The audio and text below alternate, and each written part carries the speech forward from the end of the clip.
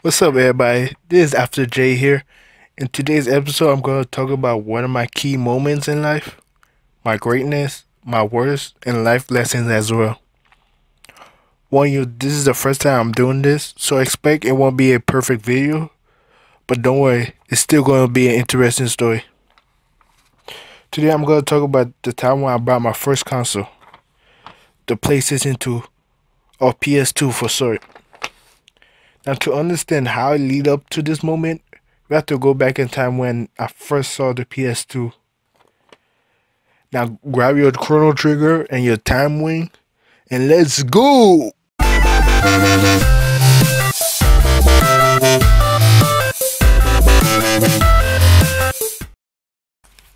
So I saw the PS2 on itself, and my first thought was, what the fuck is this?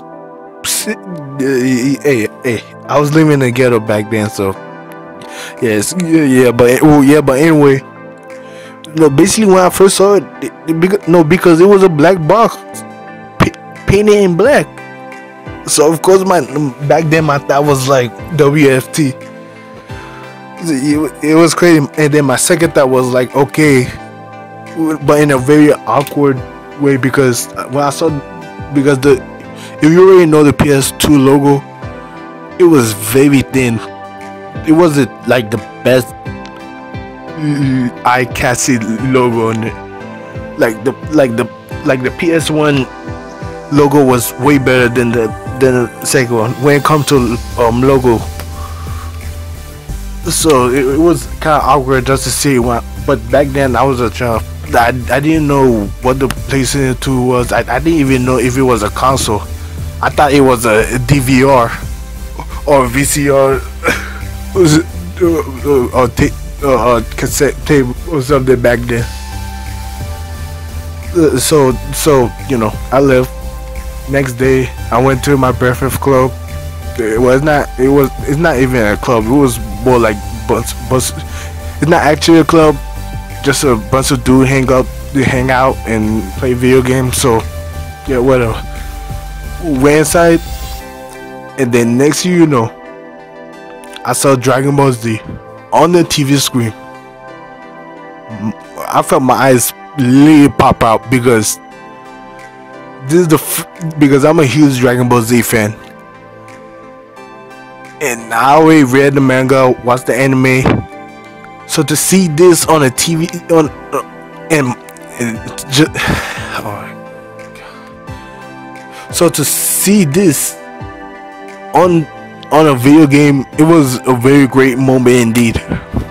So I played it and enjoyed it. Gameplay awesome, characters awesome, roster awesome, art awesome, mechanic awesome. It felt like it came straight out of an anime. It was a great experience. But that didn't make me went crazy or overboard. What happened next went me overboard, because the next thing after I done playing it, the next thing I know was I couldn't believe what I saw underneath the TV. PS2, and that moment, and that's when I realized that the game that I was playing actually run on this system. Oh yeah, and by the way, the game, the Dragon Ball game that was referenced to is Dragon Ball Tenkaichi 3 on the PS2. But back then, warn you, I didn't even know PS2 was a video game. So to actually see Dragon Ball running on the PS2, that's when all my thoughts changed. It went from having mixed feelings to now I want this system. And then in that moment on, I start saving my money. Now warn you, when I start saving my money, I mean I literally start saving my money piece by piece. Back then I didn't have no job, so the only way to save money was saving it by penny, not dollars, penny by penny. The struggle is real back where I live at. But anyway, by the time I save enough money, now fast forward to now, to the moment where I finally have enough money to buy a PS2, and it's kind of funny because it took me like almost like one plus more years just to have enough money to buy it, and it's kind of ridiculous because by the time I have enough money, the price tag on the PS2 went down to like from $600 to $60. So it was crazy, but I managed to find one just for $3 at a store that looked like a junkyard. It was crazy. So I bought the slim model, no cable, no power cord, just the system alone, and 2 games. Of course, I meant to have enough money to, so I decided to, buy extra culture and all this stuff. I felt like a champion at that day. Went home, set everything up, put the disc in, play it, and then press the start button. Boy, my mindset completely changed. It went like completely up. No, it went like brain dump, and then start rebooting itself. That because the next thing I know, when I saw 3D, I went nuts. And oh yeah, and to let you know, back then, I did play video games, but most of the video games that I usually play was 2D games. Mostly because I play from web browsers and arcade cabinets. So to see 3D for the first time, it's like mind blowing. Of course, nowadays 3D is common, but back then, to me, 3D was mind blowing. And what that's only just the menu of Metal Gear Solid 2. That like I haven't even pressed the start button yet just to start the game. I was messing around with the menu, everything. I felt like I was like a scientist investigating an alien artifact. That's how seriously I was. And then I started playing the game. Alright, of course, I wanted. Oh yeah, I wanted Dragon Ball, but didn't have enough money to buy it at the time. But yeah, but anyway, play the game, managed to finish oh yeah, in Metal Gear Solid 2, this is the first act and this is the second act.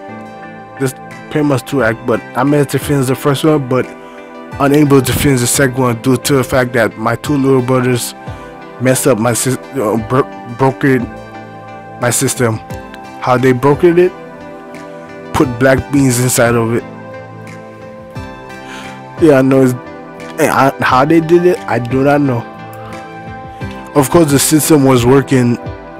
The only problem was the laser disc that read the disc that got messed up. All I had to do was replace it for a brand new one. But back then, I didn't have that knowledge, and I was pretty much an idiot. So my solution at that time was bring out a screwdriver and put it in, and then hope that it actually turned out well.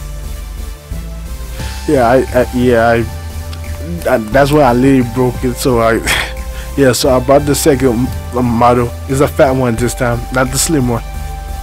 Bought the second one. Managed to finish the second act of Metal Gear Solid 2. And boy, after I done finished it, I felt completely blown away. Like there was no I didn't even, there was like no thought process in it that could describe Metal Gear Solid. And when you it was completely unbelievable because I didn't know there was a video game that exists that can even reach that far when it comes to gameplay, graphic, mechanic, everything. And to that day, no, well, not well, to that moment, I knew that gaming wasn't gonna be the same anymore. Now, warn you, back then, when I finally have the PS2, PS3, and Xbox 360 was ruling the gaming industry at the time. And also I wasn't no fool. I knew it, and I knew it all along, but I didn't care. Buying the PS2 was a huge achievement, and it was money worth it, because at that point I became a different person. I enter a world that is different, but yet at the same time is new and exciting, and it felt adventurous. Like the possibility was endless. I went from being an average person to a game freak overnight. I know it sounds crazy, but yeah, it's true. I went from being a nerd into a game hunter. Then it's crazy. So I end up buying more games, buy accessories, extra controller, more games, and more games again. It was crazy, but at the same time, it was like one of my greatest moments in my life. During that time, I felt like I was alive. Yeah, oh yeah, so the one lesson you could take out of this video is that try new things even if it's weird, and also do not save your money and buy and put all your money into one item.